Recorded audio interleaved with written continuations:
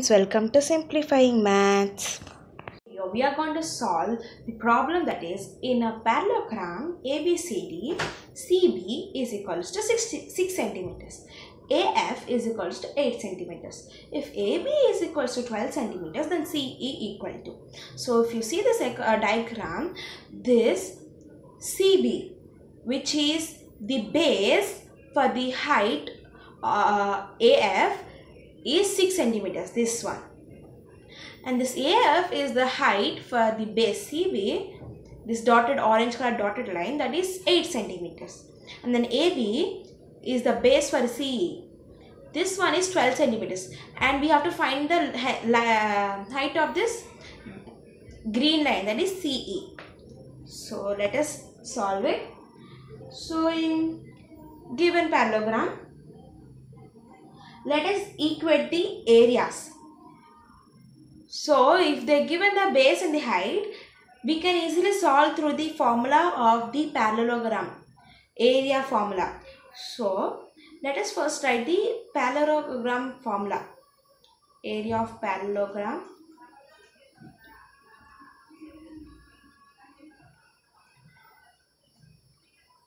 That is base into height.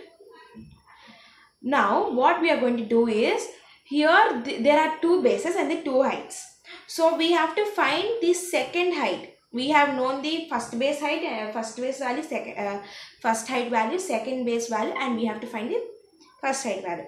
Let us equate them with the formula of area of parallelogram. Okay. So let us take B1 as CB, that is nothing but 6 centimeters, and H1 as AF, that is 8 centimeters. Now, we have to find the value of CE. For that, let us take the another base. This is another base, right? Let us take this value as B2.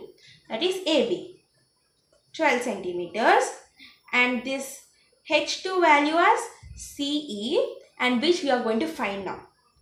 Let us do it in a fresh page.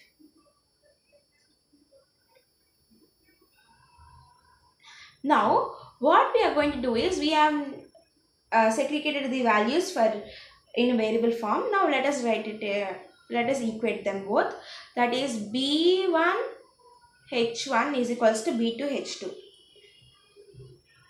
As we know that the area, if the diagram is same, if the bases and the heights are changed also, the area of the diagram will be same only. So if B1 and H1 is equals to B2 and H2, the area of, if you multiply B1 H1 and B2 H2, it will be same. So for that, first let us substitute the values, and as they told us to find the value of H2, we can just equate them.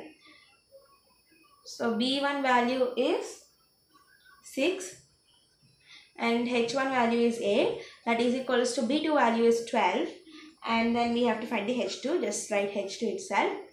Now let us equate it.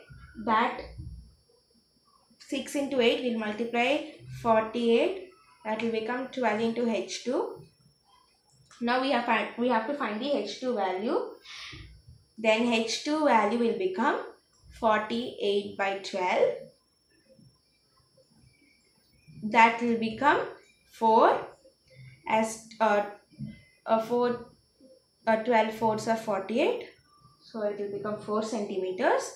And then therefore H2 will be, that is CE will be 4 centimeters. So we can conclude that the value or the height of the CE will be 4 centimeters. That's it. If you like my video, please like, share and subscribe. Thank you.